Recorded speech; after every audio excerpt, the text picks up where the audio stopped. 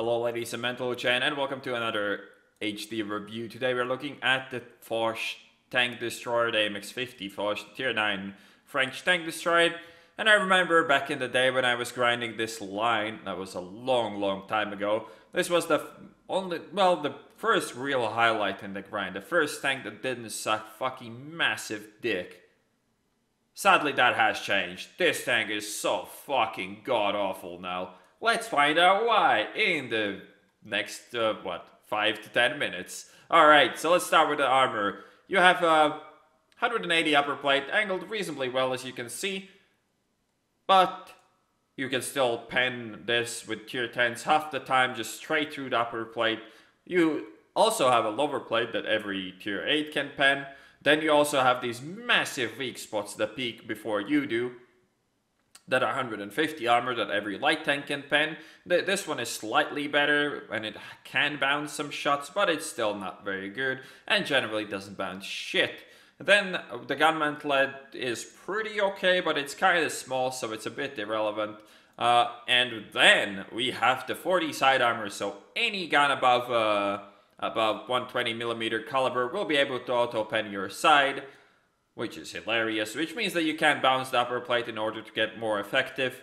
So, you know, the armor is terrible generally. Like, obviously, all the heat shots are just gonna pen straight through this. All the AP shooters will know either to shoot the lower plate or that, and you can't hide both at the same time. You can't hide this weak spot ever. Generally, if you can see your enemies, they can see this before you can see them, which means that they're starting to aim way before you do. But I'm pretty sure that's all there is to really say about this armor profile, so let's just move up to the game. Also, there is overmatch on the roof, so they don't even need to hit your weak spot.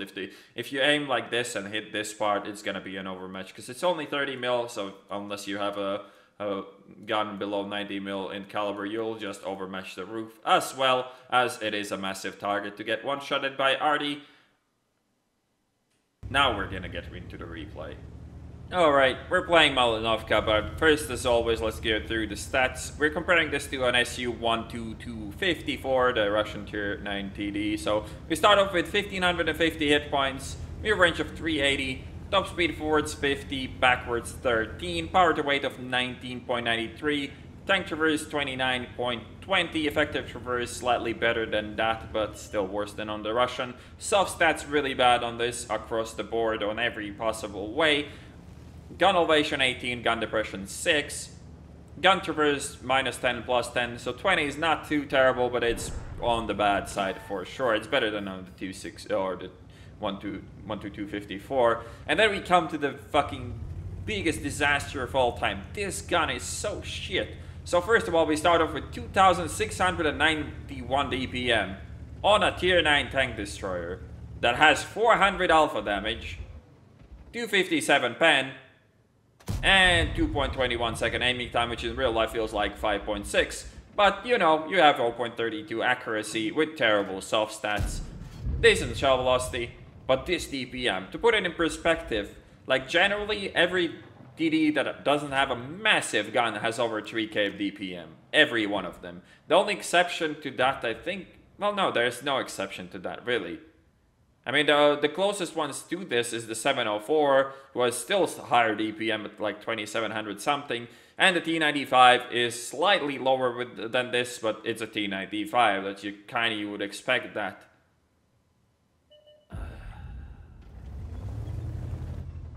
And the thing here is, like, this tank would be balanced if this armor actually was anywhere, like, relevant to anything. But it is not. It just doesn't work.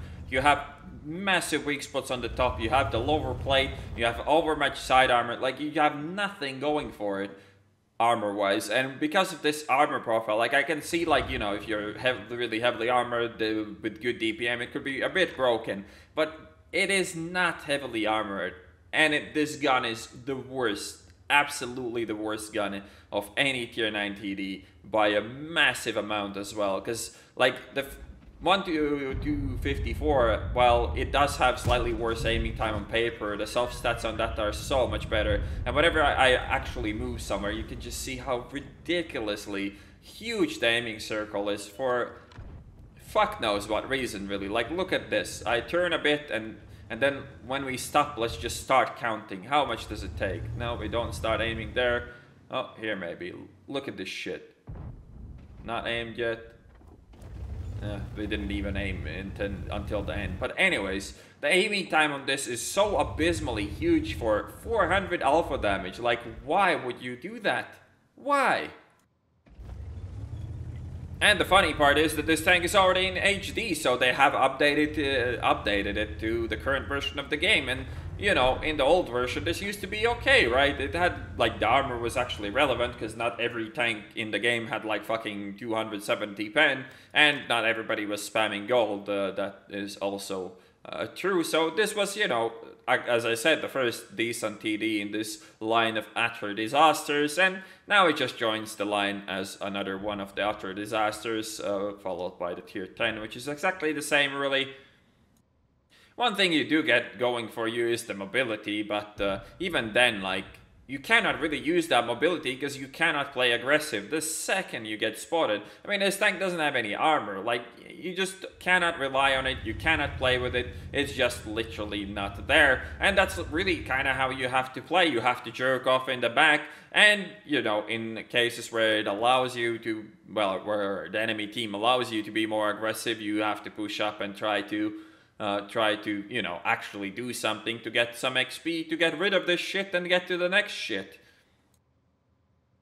And we have set up here, we did some blind shooting, we did hit the T-54 once, but that's pretty much all I've done so far. And at the moment, I'm not gonna be bothered to really push up or do anything else, because we know there's a 140 there, we don't want to cross while he's still there. It seems that their enemy team completely abandoned the hill, though. They didn't really try to play. The two tanks that were there were picked up very quickly. And now we just need to find out where the 140, or whether the 140 is there or not, and he is not. So it is time to push up and try to spot, because clearly the gun on this is so useless that you don't really want to use it. It's kind of similar to on the 1390. The gun is so shit that you literally only use it on the end game, because you know the only thing you're gonna get going for you while shooting that gun is gonna get you spotted, and you're gonna cry every time because you shot your gun. And that's generally how this tank works as well. Generally, like, when you're actually aimed at something, that something is either dead or not spotted anymore, like generally in this game as well. But yeah, we're gonna push up here, try to do some spotting. As I said, spotting is the only thing I really care of, and like, if we get some shots in between that's cool. I do pick up spotting on the 140, and that doesn't look like I'm in a lot of cover, so I fuck off reasonably quickly. And luckily for me, I don't take an E100 or something like that shell right in the face. Get some more spotting. So yeah, the only thing I've really done in this game is get some spotting on dudes that were spotted. We really need that IS-7 to shoot the 140, which he does end up doing in the end while taking a big shot in the face as well. So we're going back to our position. That didn't work too well at the start, but maybe now we can actually do some spotting here, pushing up a bit further this time so we can actually work from this bush properly. And we do spot an ISU right in the middle of the open, and what do we do? Critical hit on the side of a fucking ISU. Feels good, man. Feels good. And at this point, you really gotta be wondering, how the fuck was this an ace? Because it was an ace, actually, in the end. So we did not manage to aim for the RD in time to shoot him, as you would expect. And now we're gonna go get our ace. As I said, similar to the 1390, this tank is so useless at shooting with this gun that you gotta do spotting. And that's exactly what we're gonna do. We know that they have a lot of big heavy tanks here, and they're probably all there. And yeah, there they are. We slow down a bit to aim, and look at this aiming time. That is atrocious. And I didn't even aim fully. I of course got penned because they could just overmatch my side, and I had to show my side in order to not get penned by the E100. So yeah, good stuff. Overmatched by tier 8s. Feels good, man. Feels good armor. Definitely worth the terrible DPM. And now, as a strong player I am, I just sit by this house and do fucking nothing, and get an ace tanker while doing it, because that's how the good players play. They just sit behind the houses, do fucking nothing with their life, and get a shitload of spotting, like I am getting here. The STRV gets killed, the E100 gets shot in the face a lot, and we're already at 4.7k spotting, and that is not even close to the end of the enemies. For 5.2, going up in the world, really exciting gameplay right here. Really how you should be playing your tier 9 French tank destroyer that Wargaming forgot to give a gun to. Now we are gonna peek these IS-3s. One of course pens me with his AP because you know this tank has armor, and the other one luckily for me bounces. I should be able to out reload him, and I am going for that, and we do manage to do that just barely. He does track me, but I still have the red bear kit, so we're gonna pick another shot in here and push up, as we should be able to nail that. I mean, he should die reasonably quickly to somebody else, so maybe I can finish him off. And that's exactly what happens. Alright, so the last E100 left alive. We're gonna not take the shot, because let's be real, like, my chances of dying are very high. We have bounced like 2 shots in this game. One of them was an E100 shot, and because of that bounce I'm still alive. The E100 shoots somebody else, so I should have an easy time penning him here. And one thing I gotta give this tank, unlike the 263, the gun at the front is good for peeking corners, and the E100 dies. Alright, so here we have the end plate. Ace tanker, no fucking medals. Could have gotten patrol duty, but I didn't. Get 2,707 damage done, 6,610 assisted, picked up 1 kill and 1,295 base experience. So there you have it. How to play French TDs. Don't use your gun unless you really have to, or you can get some free damage in at some points, but generally just sit and spot like you're a light tank, because this gun is terrible, and the guns in French TDs in general are fucking horrible throughout the tiers. I don't know who the fuck did the HD model on this, who the fuck thought this is a good balancing, but it truly is not. And yeah, I mean, this is just another tank from a line that you should avoid like plague.